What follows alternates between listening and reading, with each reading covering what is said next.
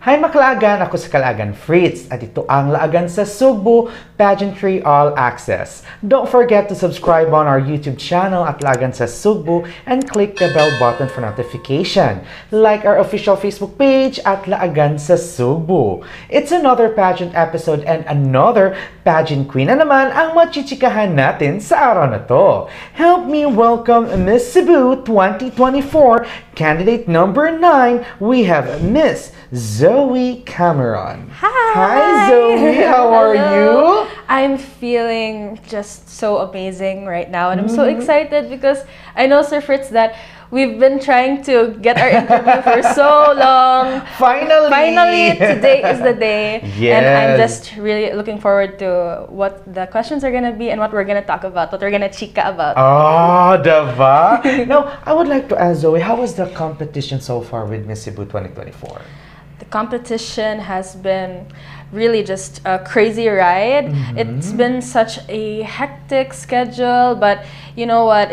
It was also a really fulfilling experience because we got to meet so many people. The workshops have been so informative and educational, and I'm just really trying to enjoy each step because this is such a once-in-a-lifetime opportunity for a Cebuana like myself. Ah, diba? The first segment that you will be having is the boiling question. Okay. But the question is, are you ready?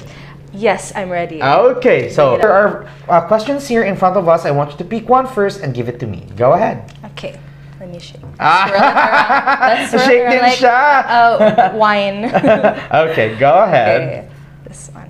All right. Your first boiling question is, being a Miss Cebu Queen is glamorous and exciting, but it's also hard work.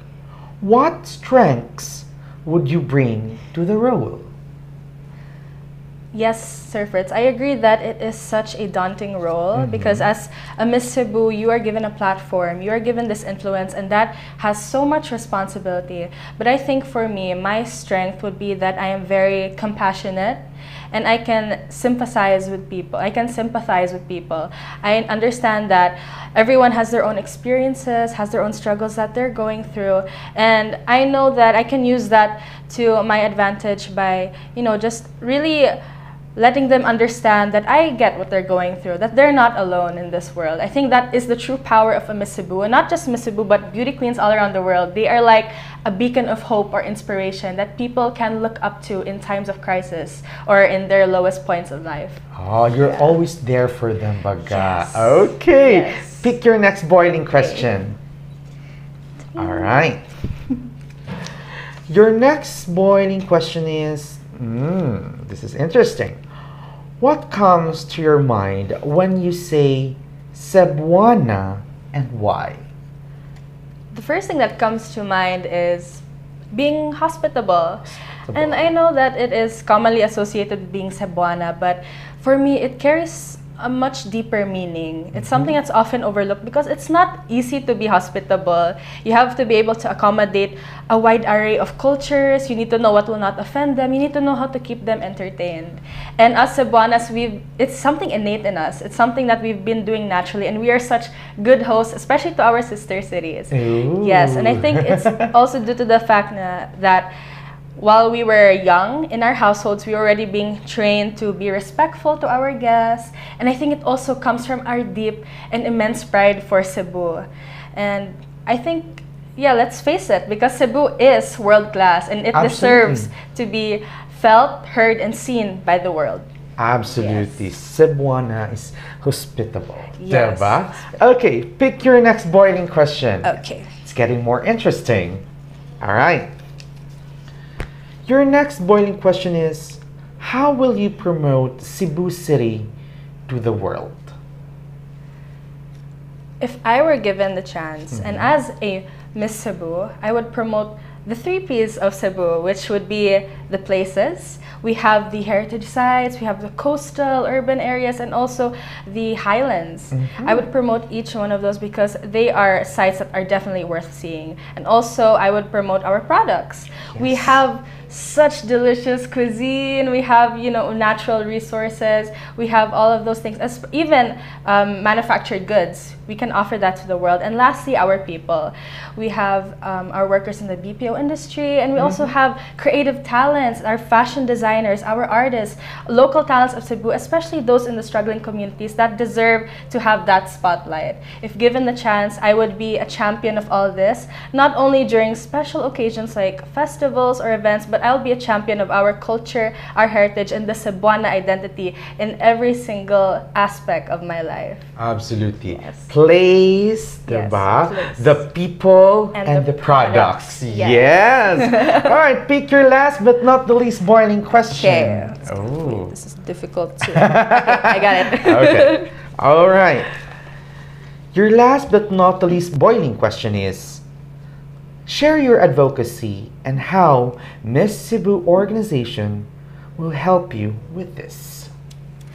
I am strongly passionate and I strongly advocate for youth empowerment through sports, education, and volunteerism. The reason for being so is because I'm the eldest child, and I've been working closely with the Girls Town or Sisters of Mary School at Talisay. Ooh. Yes, I've known them ever since I started playing basketball with them, but ever since I've developed this sort of sisterhood with them, because you know, I really sympathize with them, and I really feel bad because although they're blessed, by the sisters, they're being guided, they're being taught all these amazing skills, but you know, there's always that feeling of being homesick, and most of the time they're not given that guidance, or they don't have that parental figure or guardian to teach them these certain things in life. So for me, that's why I took up this advocacy to hopefully empower them and to educate them about these skills that, you know, it can only be taught by certain parental figures or ates or kuyas. And I think that the Miss Cebu organization, if given the chance, it would really be such a powerful and influential platform that I could use to change as many lives as I can. I'm so excited because I have so many plans already lined up. Yes, I have so many programs, activities, not only in my main beneficiaries, which is the girls over at Girls Town Sisters of Mary, but also all the kids all around Cebu. I have so many plans lined up for them, and I think that Miss Cebu will be able to help me further that even more to greater heights.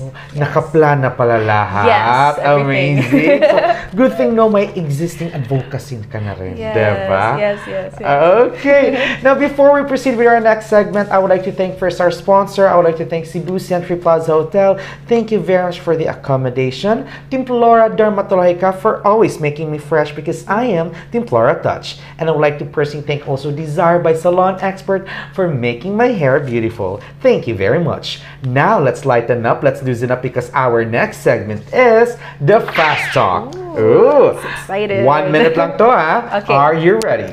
Yes. Okay. Fast Talk. Hot or cold? Cold. O hindi, Marte ka ba? No, I'm not. No cellphone, no internet? No cell phone. Walang tulog, walang kain?